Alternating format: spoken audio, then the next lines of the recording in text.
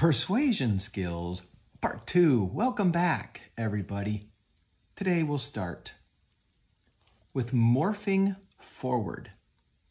We're going to pretend that we work on a team, and all of us are going to be in what is called personal development. I'm going to change those words to morphing forward as a team, which means document what flows well. If something is working, it must be worthy of recording.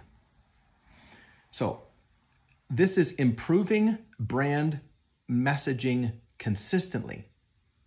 It's a corporate culture, a pattern of, oh, that works, write it down, add that to our script, right? So we together as a team have a spirit of elevating our word structures.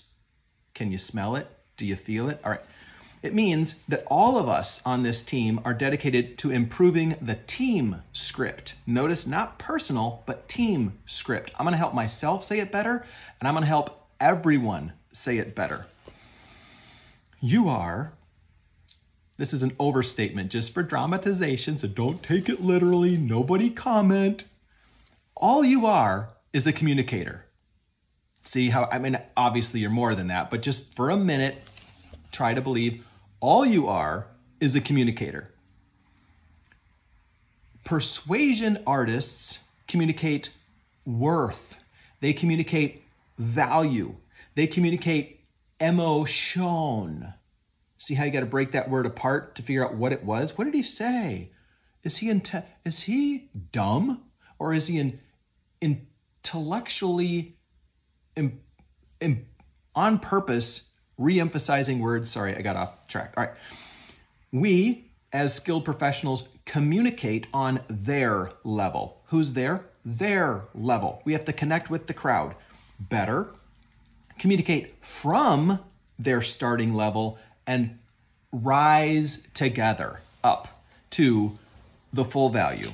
So it's best to commune. The word communicate can be broken apart and studied. Etymology, the history and the joy of enjoying words. You're going to use words a lot in this life, kind of like oxygen. You might as well learn to enjoy words. Don't be afraid of etymology. In fact, you should be curious. What is etymology? I've never heard of that word. It's because it's a word describing words. What?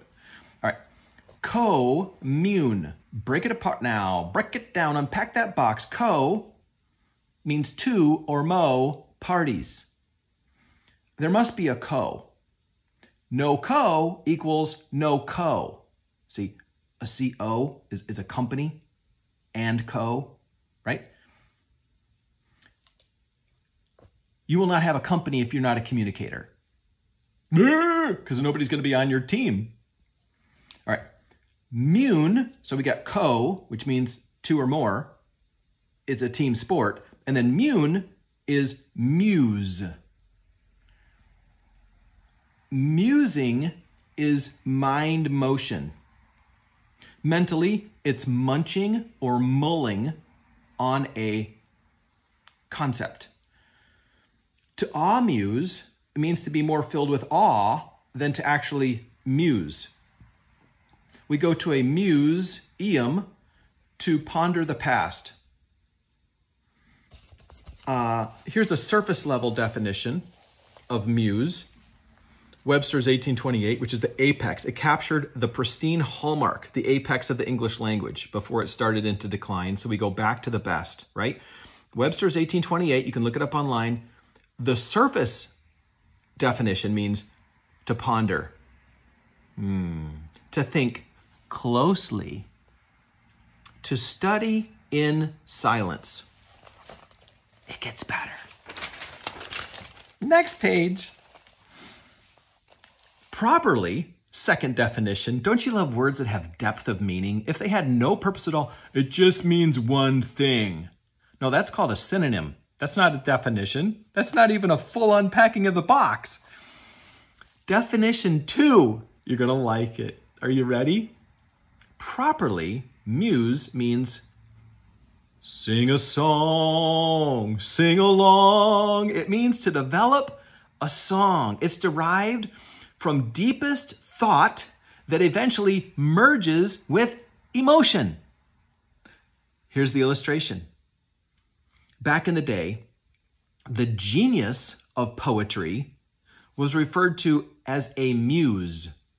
So the poet would say, "Sir, sing to me, so that I may thereby be inspired to produce a better prose." The poet and his muse. Muse is musician. Musician. Huh? Females specifically want evidence. They want proof that you love. Show me, prove to me your love. Sing me a song. Outburst into a Broadway special just from your heart. Express all of your thoughts and all of your emotions that you have toward me in the form of free verse. Outburst. Sing a song. It's a spark that causes the poetry to flow. I found this joy, for my soul is forgiven and free. What kind of joy is this? It's just a song back from, I think, the early 90s. But that song has been rolling in my head today. That's musing. Musing. Definition next one. Number 3.